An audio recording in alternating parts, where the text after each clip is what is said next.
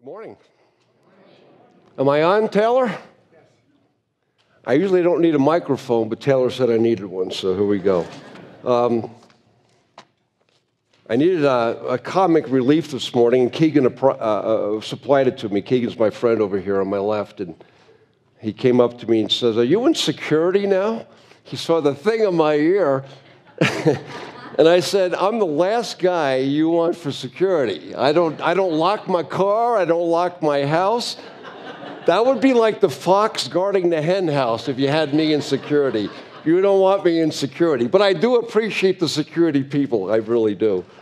I want to take a poll this morning. Don't be embarrassed, but this is to help me because I've got our text in 3 different versions, and I've always wanted to do this. So I want you to raise your hand and tell me what version you use. So if you use the NASB, raise your hand. Well, that's okay, good. I get an idea. If you use the ESV, raise your hand. Wow, it's about equal. And if you're like me and you use the New King James, raise your hand. Oh, I got some that use what I use. That's great. Well, the NASB, and we're like evenly divided. And then the New King James comes in a sad third. So I think what I'll do this morning is I'm going to read our text out of the NASB. And maybe next time, if I ever do this again, I'll do it out of the ESV. But it's kind of interesting. We live in a culture where everybody uses a different version. Sometimes it's hard to follow the reading. In fact, I don't even follow the reading anymore. I just try to listen because I can't coordinate what the guy's saying and I'm reading. But I am going to read out of the NASB. And so our text this morning is Mark chapter 5. By the way, if you don't know me, my name's Rick, and I have one credential.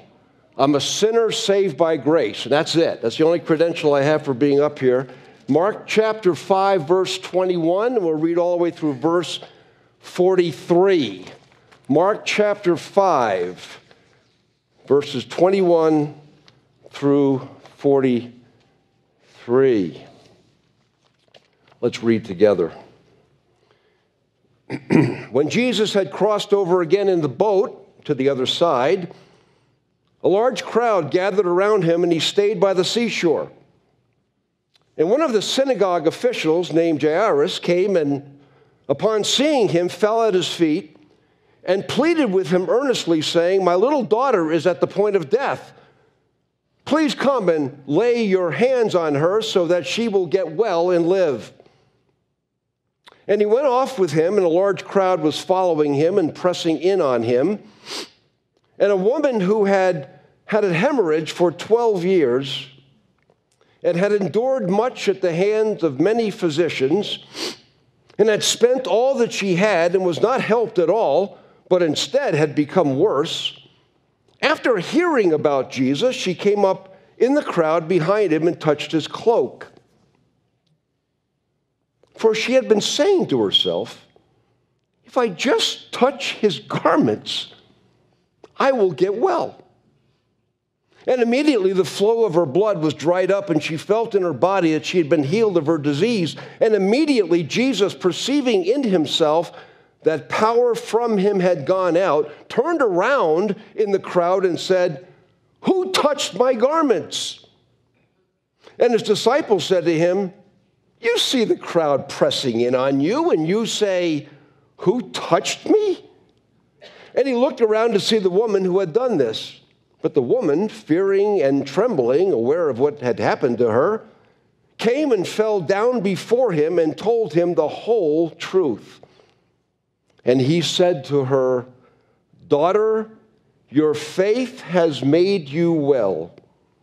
Go in peace and be cured of your disease." And while he was still speaking, people came from the house of the synagogue official, saying, "Your daughter has died. Why bother the teacher further?" But Jesus, overhearing what was being spoken, said to the synagogue official, "Do not be afraid, only believe." And he allowed no one to accompany him except Peter, James, and John, the brother of James. And they came to the house of the synagogue official, and he saw a commotion. and people loudly weeping and wailing. And after entering, he said to them, "Why are you making a commotion and weeping? The child has not died, but is asleep." And they began laughing at him. But putting them all outside, he took along the child's father and mother and his own companions and entered the room where the child was in bed. And taking the child by the hand, he said to her, "Talitha kume," which translated means, "Little girl, I say to you, get up." And immediately the girl got up and began to walk, for she was 12 years old. And immediately they were completely astonished. And he gave them strict orders that no one was to know about this, and he told them to have something given to her to eat. Let's pray.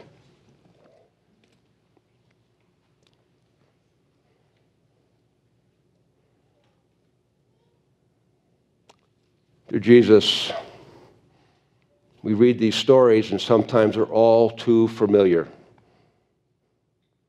And we forget that this really, really happened.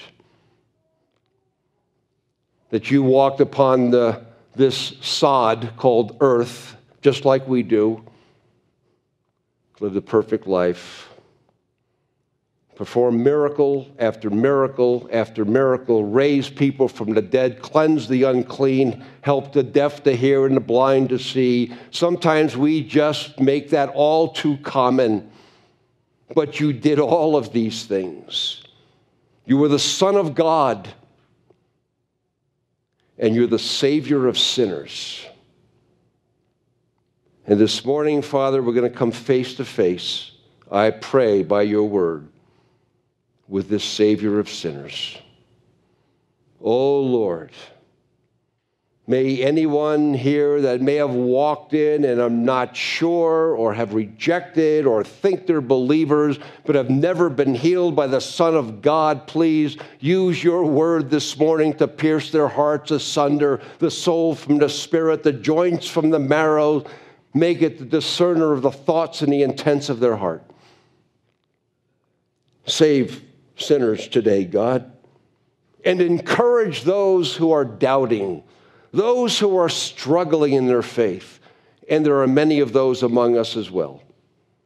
Dear God, I beg you this morning, I have no power in and of myself, no eloquence, no intellect, no giftedness. The power is in your word. Use it this morning to save those that need to be saved, whether they are indeed 90 or 9. And we ask this in Jesus' name. Amen. Let's look at our text this morning. I'm going to stick as close to the text as I can because that's all I know. I'm going to make it only a 2-part sermon, but the second part will have 5 subdivisions, so we'll see if we get through this. The first, and by the way, I'm not going to go through the Jairus story. I thought perhaps that I could do that. Then I was thinking logically and realistically and said there's no way, unless you want to be here till 1 o'clock. And so maybe at some other point, somebody else, maybe Robert, will preach Jairus for us. I'd love to hear that. But this morning, I'm going to concentrate solely and strictly on the woman that had the issue of blood for 12 years. Now, this is an interesting story, as you know, because it's 2 miracles for the price of 1. Jesus is on his way to heal the daughter of a synagogue official, and as he's going and as he's walking, this is probably up near Capernaum, Jesus is stopped cold in his tracks by a woman that had no reputation whatsoever. And so I've entitled this sermon, What Stops Jesus in His Tracks? That's the question I want to ask you this morning. What is it that stops Jesus and looks and thinks about what you're saying or doing? The Revelation in chapter 1 and also chapter 2, verse 1 says, Jesus walks among the candlesticks of his church. Do you realize that Jesus Christ is here this morning? By his Spirit, Jesus is here. And he's walking up and down the aisles, looking to see what he should stop for. I wonder what he does want to stop for. Is he stopping for great intellectual debates? Spiritual acumen?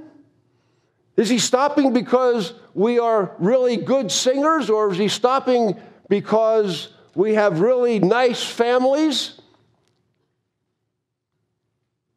Is he stopping because we feel about things very deeply, or don't feel about things at all? I wonder what Jesus would stop for if he was wandering up and down the hallways of this congregation this morning.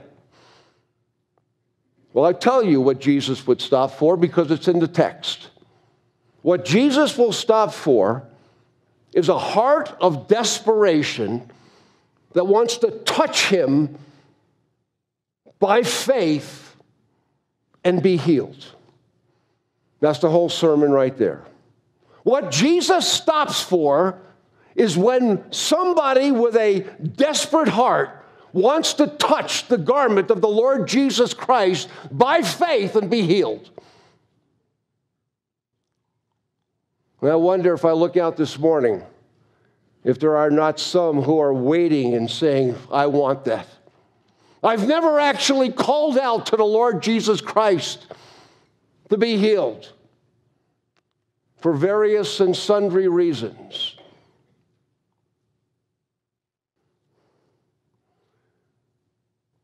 What causes the Lord Jesus Christ to stop dead in his tracks? Not a lot. But that he'll stop for.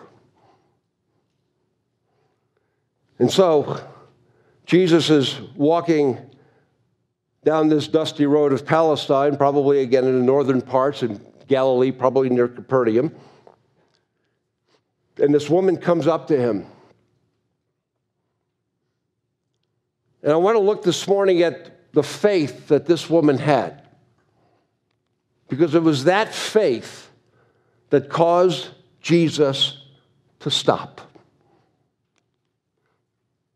It was that faith that caused Jesus to stop. So the question you have to be asking in your mind this morning is, what kind of faith was that? You get that and you know what salvation is.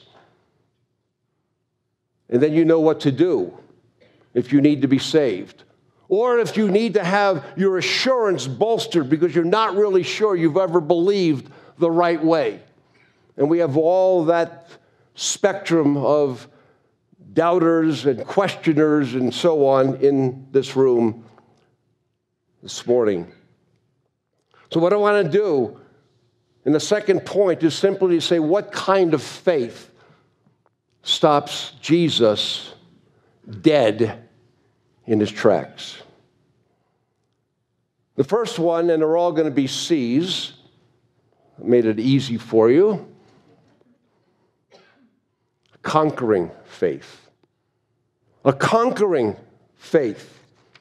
A true faith is a faith that will leap over any wall, jump over any ditch, run through any army, and go as fast as possible to get to the object of its desire.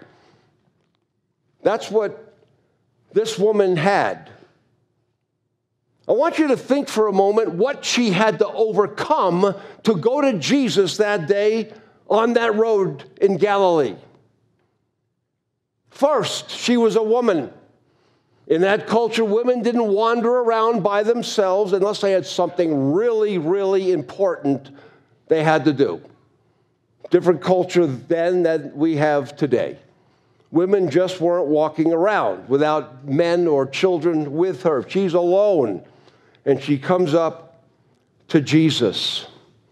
Not only is she alone, but she is of a mild or reserved or frightened personality. We see that later on. She's not a go-getter by any means. She's somebody that stands back and watches. She's reticent to even come to Jesus in the first place. She's of a timid personality. Thirdly, she's weak. Notice in the text that it says she'd had an issue of blood for 12 years. See, I'm 90. That would put me from 78 to 90. I would have been bleeding. Can you imagine what I would feel like? Some of you ladies probably understand that more than the men. What does that feel like to be constantly bleeding? Well, obviously, it means you're going to be very, very weak. How she got to Jesus at all is a mystery. But she did, because faith overcomes. You want Jesus this morning, you will have to have a faith that says, I will break through anything to get to him. Fourthly, and most importantly, she was unclean.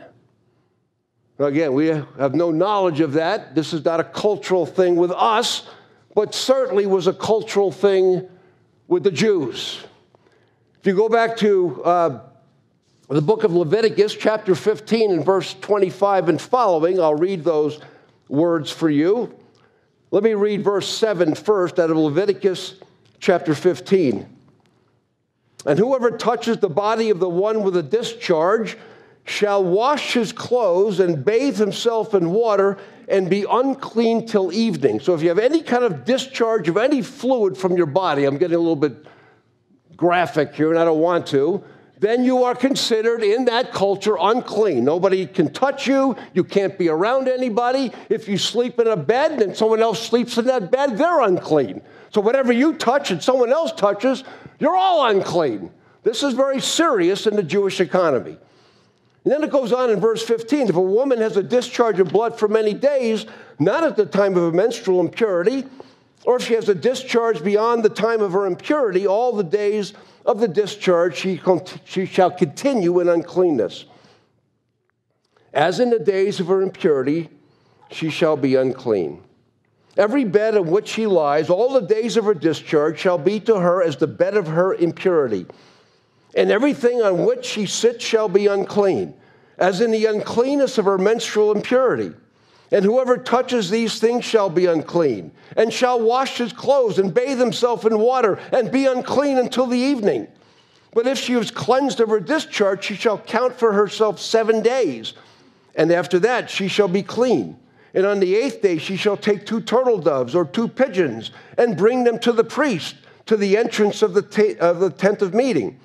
And the priest shall use one for a sin offering, and the other for a burnt offering, and the priest shall make atonement for her before the Lord for her unclean discharge. This woman had no right to be out, wandering around in the crowd unclean. And yet faith will always overcome. That's the point. Another thing to remember is that she was seeing Jesus walking swiftly down the road to heal the daughter of a big shot. Now, in that day, the temple authority or the temple manager, whatever you want to call him, the synagogue authority, the synagogue manager, whatever you want to call him, was a very important person in the days of Israel. Now, Jesus was an up-and-coming rabbi. This is early in his ministry, right? And really, to get in good with the authorities, and one of the authorities comes up to you and says, hey, my daughter is sick, can you go heal her? I would think that would be a priority in your ministry. After all, we always want to hobnob with the important people, don't we? And so she knew this. She knew that Jesus was on his way to heal a nobleman's, a synagogue ruler's daughter. Why would he even want to take time to stop for her? But he does. Because faith always conquers. Faith always conquers. Do you have a conquering faith? It says in 1 John chapter 5 and verse 5, who is it that overcomes? Who overcomes the world except the one who believes that Jesus is the Son of God. That's the conquering faith. Secondly, we see in the text that the woman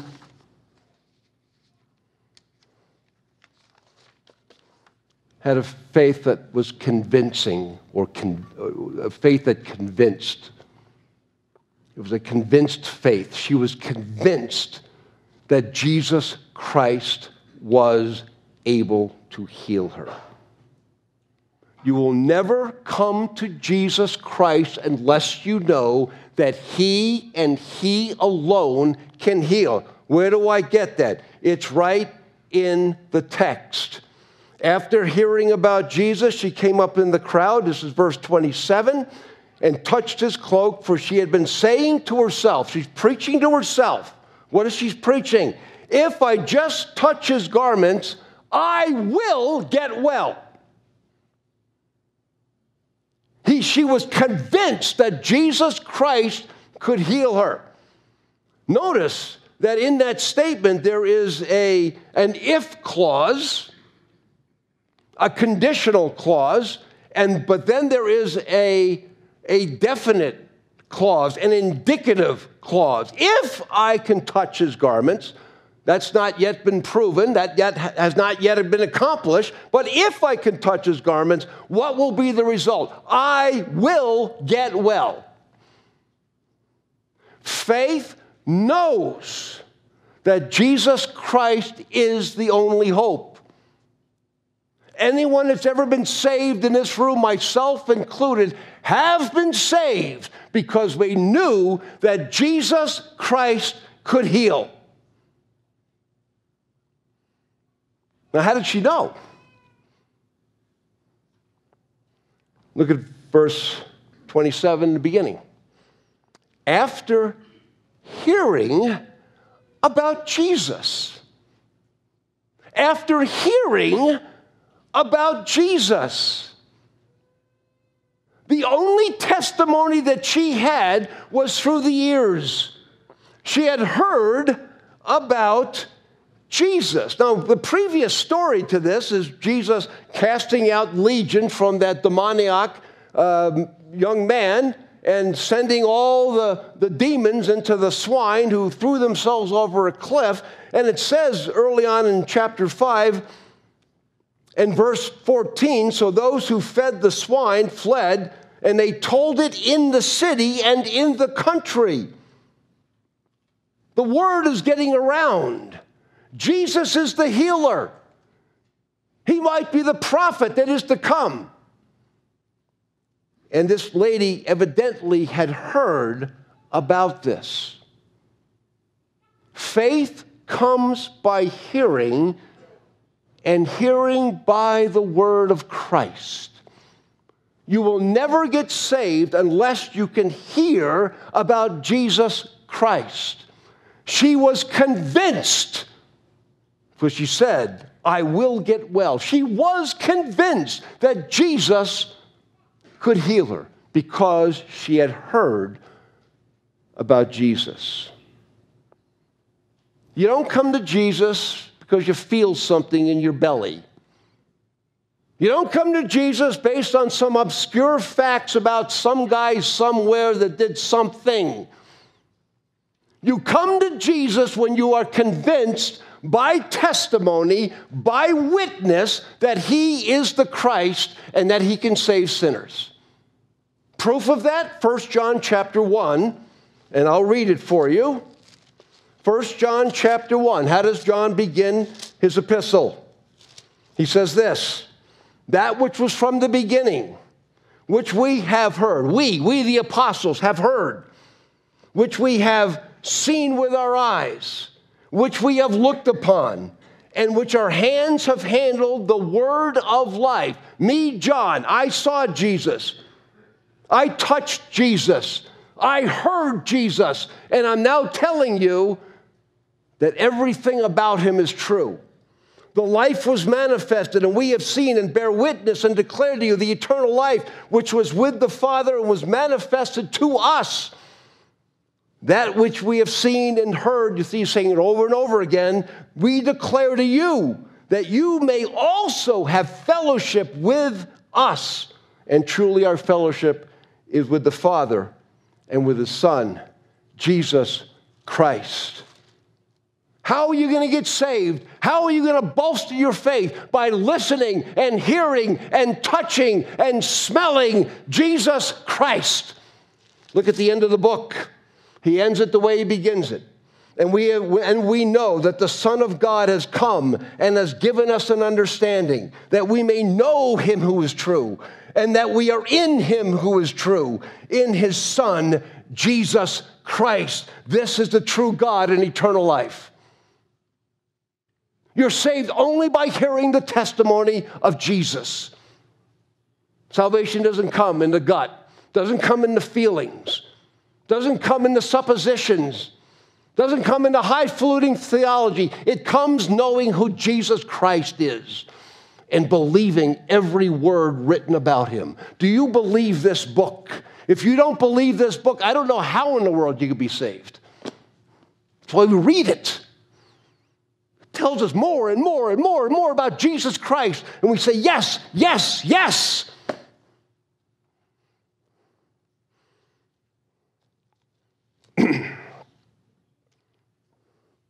It's a faith that convinces us. Are you convinced that Jesus Christ is the Son of God?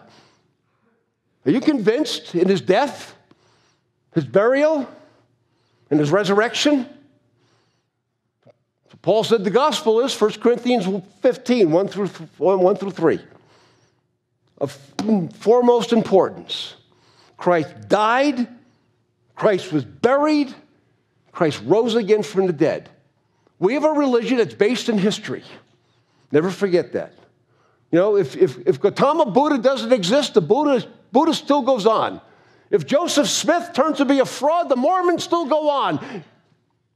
If Muhammad is a fraud, Islam continues forward. If Jesus Christ is not who he said he is, we're done. Go home. Go to the bar. Do whatever you want to do. Don't be here. Be a waste of time. Jesus Christ died. He was buried, and he rose again from the dead. Do you believe that?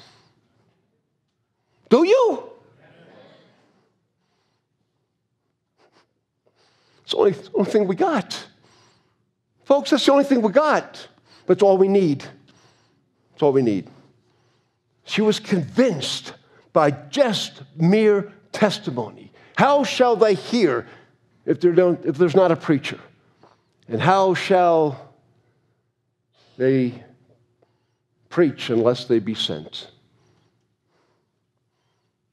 We need to be telling people about Jesus Christ. See, what's evangelism? Mike, it's very simple, isn't it? You tell people about Jesus. Right, Logan? You tell people about Jesus Christ, right? Is there anything more to it than that? No, nothing more. We can debate evolution all day long. That ain't going to do a whit of good. Sometimes you have to do that to knock down their arguments, but that's not what's going to save them. All right. So it was a conquering faith. It was a faith that was convinced.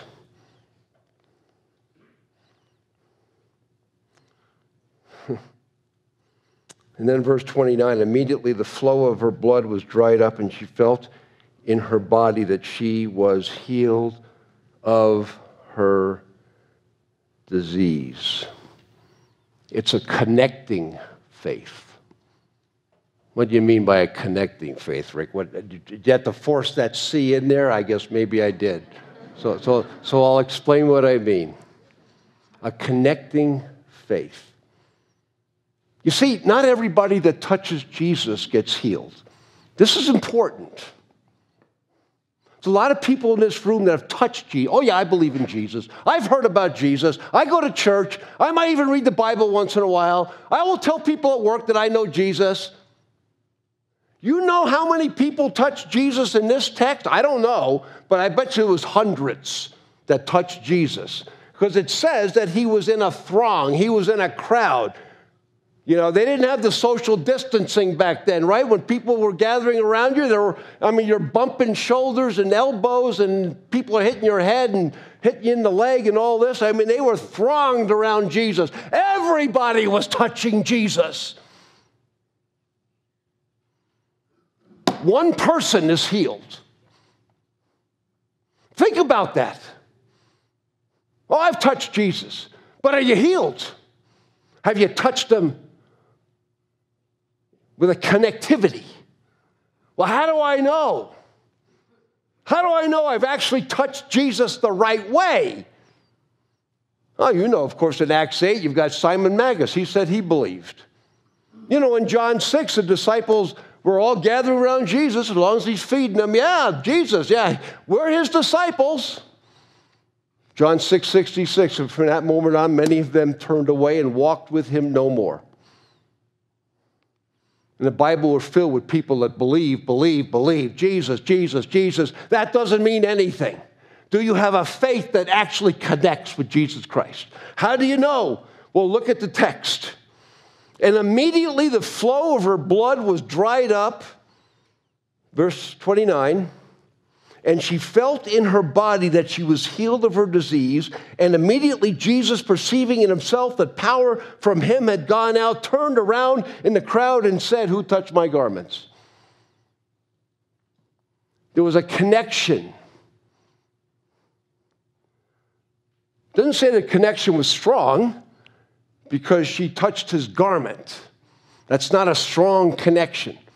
I don't know about you, I have a vacuum cleaner, and half the time I run over the cord, and the cord has got all these chips in it. You see the wires hanging out and stuff. But guess what? As long as the wires are still intact, I can plug that thing in, and it still runs. It might be the weakest connection in the world, but as long as there's power in the plug, it's okay. She was healed because of two things in the text. She gave to Jesus her uncleanness. When you come to Jesus by faith, all you tell him is one thing. Now, look at me, I got a degree, or I'm kind of a nice guy and I need a hand up. No, you say, I am unclean completely and totally and comprehensively, and I need you, God, to cleanse me up. Here, take it. Take my uncleanness. Take all my foulness. Take my filth. Take everything about me. And Jesus, in turn, gives you something. There's a connection. And what's that? Well, we know what that is. He gives you himself. He gives you his righteousness. He takes your uncleanness. He gives you his righteousness. What kind of deal is that, huh? When you touch Jesus by faith, you give him all your garbage and he gives you all his gold. That happened to me many years ago. Why am I even here? Because Jesus took my junk and gave me of himself. That's saving faith. There's a certain way to receive Jesus Christ. You kids, there's a way not to receive him. You don't receive him because, oh, I'm a good little kid and I come to church with my mommy and daddy and I'm doing good and everything's great. Kids, are you listening? That doesn't save you. What saves you is when you say, I am foul. My parents don't even know half the truth of what goes on through my mind and what do I strive for in my life. And you go to Jesus and you say, here, Jesus, you take all this. And he says, I give you my righteousness. Imagine 8-year-old daughter. You got any 8-year-old daughters in here today? I teach the, 3rd and 4th grade? What is it, Logan? Something like that. I love those kids. I didn't get to teach them today because Joe Murphy bumped me out, but that's okay. I forgive Joe. Let's say you're an 8-year-old girl. There's a dress that you see at, just say, name whatever store. I don't go shopping. I have no idea. Every time you're with your mom and you see that dress, and you tug your mom coattail, and you say, Mom, I love that dress. Look at that beautiful dress. I want that dress. Your mom says, no, not now, sweetheart. Maybe another time, whatever. And the next time you go to the store, you're tugging on her again. Mom, I really love that dress. It's so pretty. And she says, no, not yet, sweetheart. And then the 3rd time and the 4th time. And you touch that dress in the store, but it's just not a real touch. It's like, oh, I would like to have this, but I know it doesn't belong to me. And then one day your birthday comes, and you see that gift that's wrapped up on the kitchen table. And your mom says, happy birthday, sweetie. You open that gift, and there it is, and you know what it is. It's that dress. Now, when you touch that package, that gift, is it the same as when you touch the dress in the store? No. Now you're taking it and saying, it's mine. I love this. Give me all. I love it. Thank you, Mom. Thank you for this dress. That's the kind of touch that you must have if you're going to be saved. You don't say, it's someone else's Jesus and I'll touch him just so I can get by in the family, or I can keep peace with my neighbors or people in the church. They all should know that I have something to do with Jesus after all. Now you've taken that gift, it's yours, and nobody else is going to take it from you. That's what the lady here is doing. I want you to see another thing. It's not the strength of her grip. That doesn't matter. It was the object of her grip. See the difference? You can touch Jesus lightly by his garment, or you can take him and you can give him a big old hug and grab him and never let go. And both of those touches will save you if you're receiving what he has to give you. You might be weak this morning. I'm weak. You say, I don't know if I can touch Jesus like so-and-so in the church, one of the elders or whoever. Yeah, you probably can't. But can you touch him at all? That's the question. Are you willing to say, I'm nothing and he's everything and I just want to touch his garment? I don't know if I can have Jesus, but if I just touch him, he'll give me his self. It's a connecting faith. It's also a conflicted faith. There has to be a little bad news in the sermon, right? Conflicted faith. Actually, this is the best news of all. I know people from the young disciples, and probably some of you, that just struggle with their faith. I struggle with my faith. I do. It's hard to believe something you've never seen. I've heard the testimony of Jesus 1,000 times, but is it really true? What do you mean by conflicted faith? I want you to notice in the text that she touches Jesus with that touch of faith, and then he looks around to see the woman who had done this, but the woman fearing and trembling. Stop right there. Fearing and trembling. Well, Rick, I thought you said she had a very strong faith. A faith that she was convinced of because she heard about Jesus. Yes, I did say that, and I meant that. But why then is she fearing and trembling? Now, I want you all to listen, especially if you struggle with your faith. There's a difference between being convinced that Jesus is the Christ and being convinced that you're worthy of touching Jesus. Two different things. One is a matter of salvation. One is a matter of assurance. I am sure that when the woman touched, she knew beyond a shadow of a doubt that Jesus could save. That's a given in the text.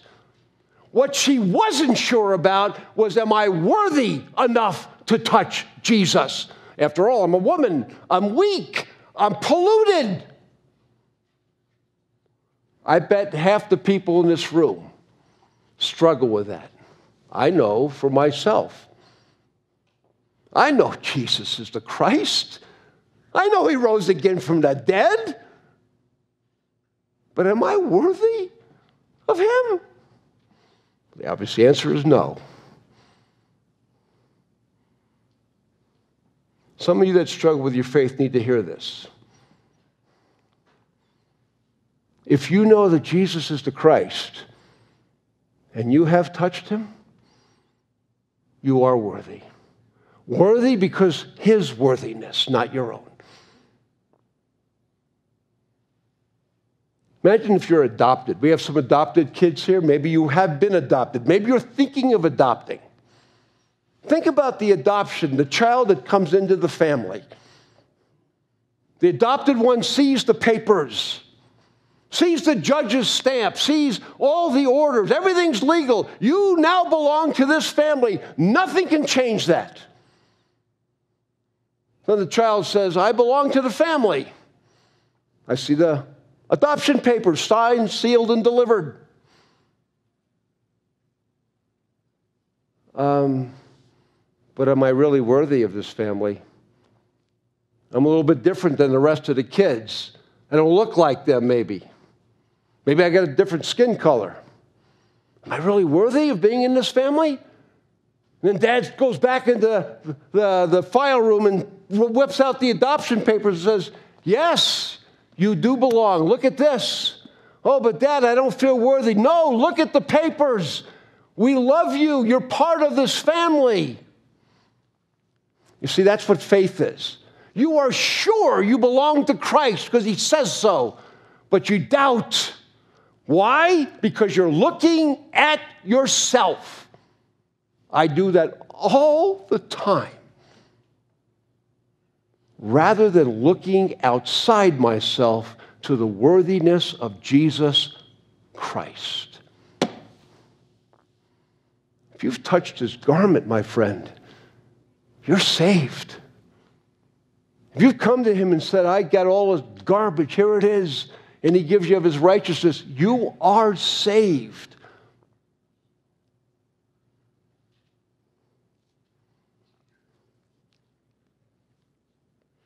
Some of you today don't know that. Lord, please show them.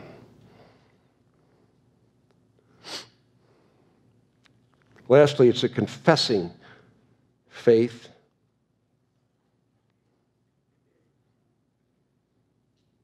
It says there in verse 33 in the second part, the woman, fearing and trembling, aware of what happened to her, came and fell down before him and told him the whole truth. Remember, Jesus had said, who touched me? I mean, the most ridiculous question it seemed in all the world. What do you mean, who touched you? Everybody's touching you. No, who touched me? Because I'm stopping for that one that just touched me. What do you mean? Who do you mean, who touched you? We're all touched. Then he looks around, he sees this woman slinking down, trying to exit the crowd as fast as possible. And he says, she touched me. That one right there. And what does she do? Aware of what happened to her, she came and fell down before him and told him the whole truth. Faith cannot be hid, my friend. Can't be hid. If you really believe in Jesus Christ, that faith will come out. Now, I know sometimes you get saved and you're in difficult circumstances, family or job or whatever, and you say, I can't really tell anybody just yet, I just got saved. But it will come out. Joseph of Arimathea, I don't know how many council meetings he went to believing in Jesus, but when Jesus was on that cross and somebody needed to come and take his body, he finally said, I have to admit that I am a disciple of Jesus Christ. And he went and he got that body. It will come out. Have you confessed Jesus Christ? If you confess with your mouth with the Lord Jesus and believe in your heart that God has raised him from the dead, you will be saved. I don't know where this thing is, but you still hear me, Taylor? Yeah, okay. I love these contraptions, you can tell. I'm real technologically advanced if you don't know me. No, really, have you confessed your faith in Jesus Christ? I want to propose to you that if you are saved, you will confess Jesus Christ. Because it cannot be stopped.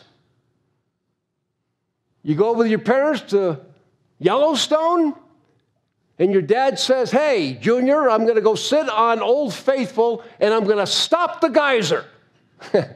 Well, that'd be a short test, wouldn't it?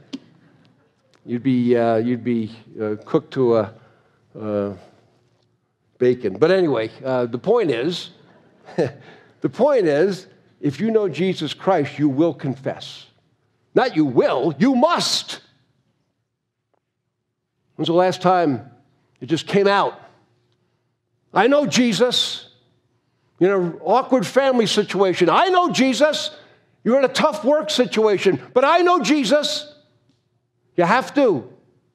The lady could not just slink away from the crowd and say nothing. She came and she told Jesus everything.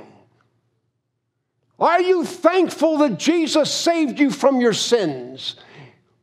Do you know that Jesus saved you from your sins? If you do, then what else can you do but tell everybody that Jesus Christ is alive and has saved you from your sins? She did, and you will.